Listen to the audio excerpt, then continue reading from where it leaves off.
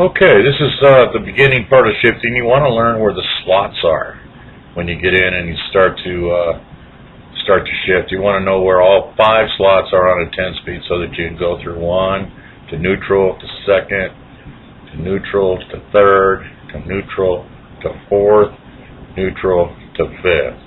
Now let's go ahead and do that again here, and we'll kind of make a little line here as we go.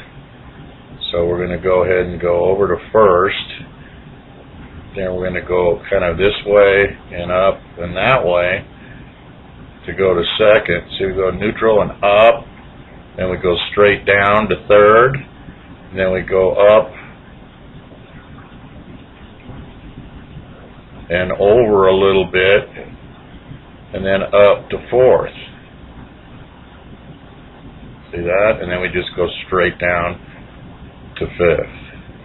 And that's the way that we learn where the slots are, and that's very important because whether we're in 6th to 7th, 7th to 8th, 3rd to 4th, it's important to know where those slots are so that we don't get mixed up on our gear selection. Thank you.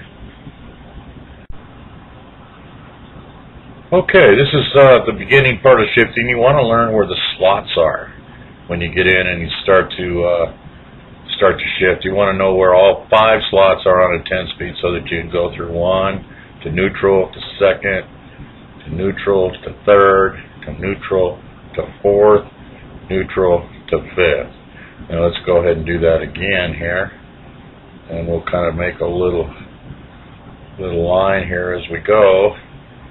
So we're going to go ahead and go over to 1st, then we're going to go kind of this way and up and that way to go to 2nd. So we go neutral and up, then we go straight down to 3rd, and then we go up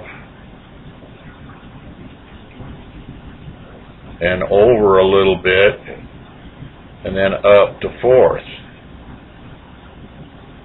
See that? And then we just go straight down to 5th.